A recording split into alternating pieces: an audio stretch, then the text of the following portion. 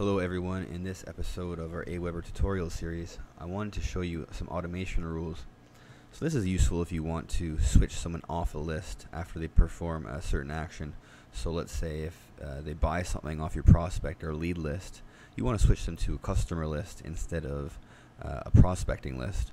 So let's just say my future digital marketing list here was my list of leads, and my leads 101 list, or this test list here, is a customer database of people who I know will already spend money on my product.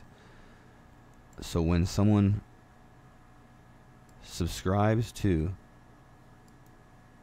digital marketing, unsubscribe from this list when they subscribe to test 101. So let's say I have this test set up as a list with Aweber integrated with PayPal.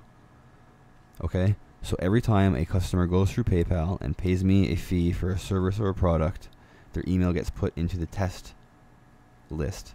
That way I can market to them in the future specifically as a ex-customer or current client. However, they will be taken off my lead prospecting list that they were originally on automatically.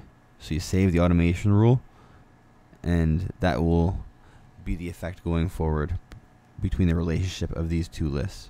Hope that was helpful. Until next time, do hit subscribe and check out Aweber in the description. It is an affiliate link, so just as a disclaimer, I get commissions off the sales. Just wanted to make that transparent, and thanks so much for checking this video out. Take care.